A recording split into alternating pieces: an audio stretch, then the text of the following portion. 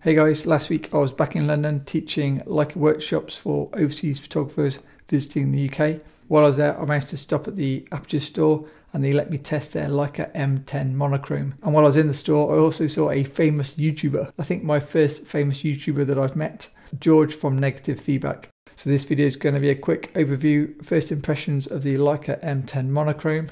I'll do some comparison shots against my Leica SL and then give you a few other updates. Hi guys, Matt here from MrLeica.com.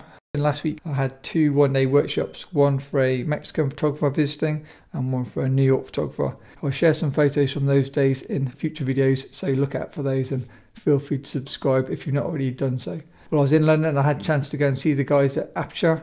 They've always got lots of cameras and lenses to look at if that's the sort of thing you're interested in. They actually had the Leica M10 Monochrom in stock, a used camera, and they kindly let me borrow it for an hour so I could show you guys what the camera can do. I was also interested for myself, not so much for the monochrome aspect, but the M10 Monochrom is basically the same as the M10 apart from the sensor. So if you're like me, you've got a Leica M240 and you're looking to upgrade to the next obvious camera, that would be the Leica M10. So I did use the M10 a couple of years ago and I wanted to refresh myself of whether I'd noticed a difference between the M240 and the M10. First impressions of the Leica M10 Monochrom. I have seen them before, but in terms of making it for this video, it is a stealthy looking camera. It's all black and it has no Leica logo and no red dot on the front, so it is very stealthy if you want a street shooter and don't want to have to spend time taping up your red dot. Being the same camera in all respects apart from the sensor, it does have the same smaller battery of the M10 and the same larger viewfinder of the M10 compared to the M240. I did take the camera out with the risk of a parts charged battery and the battery did die on me, so you do get a little bit spoilt using an M240 with a massive chunky battery that just seems to last forever. The camera did seem faster, sharper, snappier than the Leica M240 in pretty much all regards, and maybe slightly smaller, but I didn't really notice that much the weight difference or the size difference. And for those of you who don't know, it's slightly slimmer and slightly lighter than an M240. The main difference between the M10 Monochrom and say a normal M10 is the normal M10 has got a 24 megapixel color CMOS sensor, whereas the Leica M10M has got the 40 megapixel black and white filter. So you're only going to get black and white pictures from this camera. So when I edited the photos, which you'll see later in the video, they're all edited with my monochrome Mr. Leica presets, which I developed for the Leica Q monochrome, but I can use the same presets for the M10M. In terms of cost, the price of the M10 Monochrom, you can pick them up used for around £6,000. Aperture sell new Leicas, used Leicas and non-Leica stuff. They also repair cameras. New price £7,200 or around $9,000 if you're in the US. So not the cheapest camera, and it will only give you black and white pictures.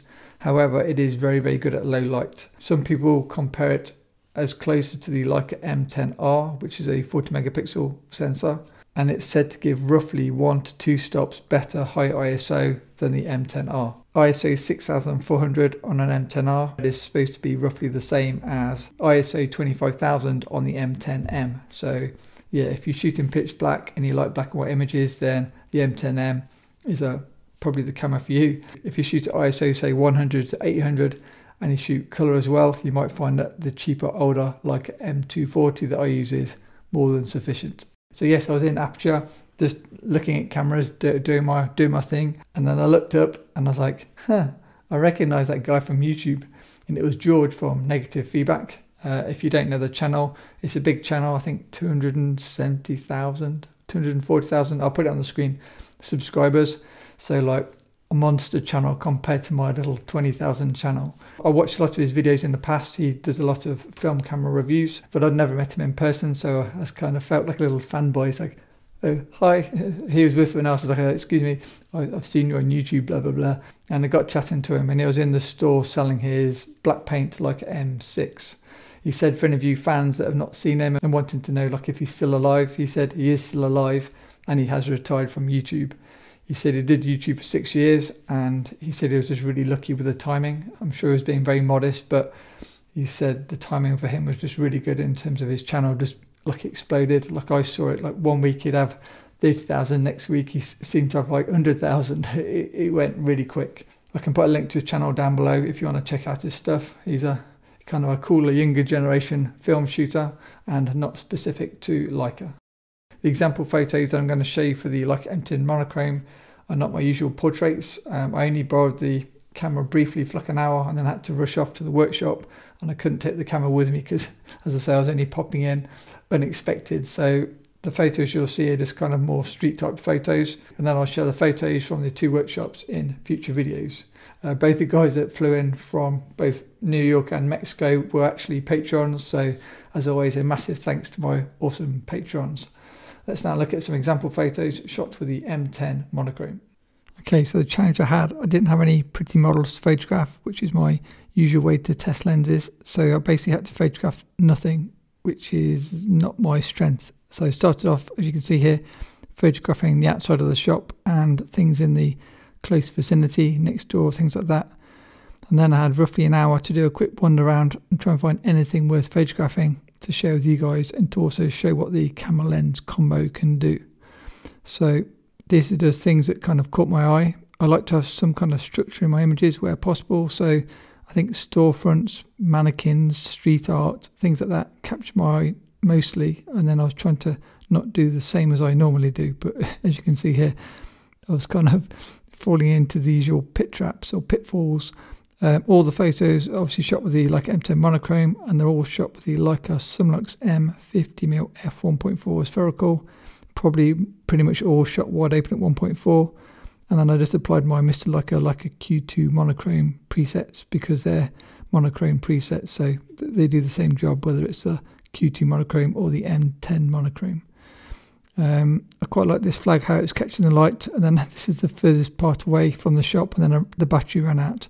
So I went back into shop, got a fresh battery, and then shot things inside the shop now, testing high ISO. So all of these images are shot either ISO 6400 or 12800. I'll be completely honest, I forgot there was more ISO settings than shown on the top of the camera, so I overlooked the up to 50,000 ISO capabilities. The sticker wall inside the Aperture shop and all these amazing cameras were definitely something easier to photograph rather than being out in the street.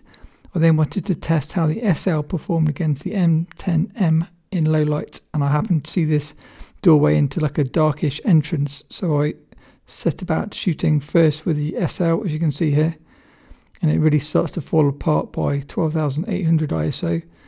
And then with the M10M, it's still a very clean looking image, and then I'm going back down the scale now.